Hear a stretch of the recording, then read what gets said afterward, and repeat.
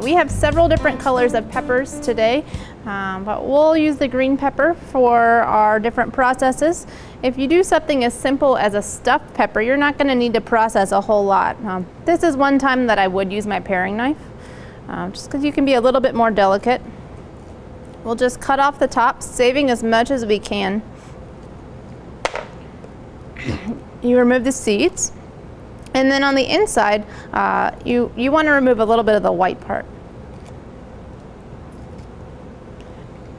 So once you have removed the insides, you might just use this as whole for your stuffed pepper.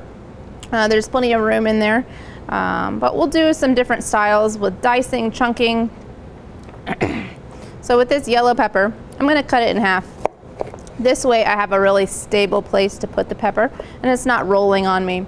And then I can go back through and remove the white by hand. And I'll remove the stem too. So now you can choose to do julienne strips. That's easy enough to dip into hummus or ranch dip or some kind of salad dressing. But from there we can easily dice. So if you put multiple pieces of pepper together, it saves you a lot of time. It's a lot more efficient and they're more consistent. So we'll go ahead and dice those up. Of course, you can do rings. So with rings, you won't really even process the pepper at all. You'll just go ahead and cut right through. So you have rings. You might remove a little bit of this white. Depends on the pepper.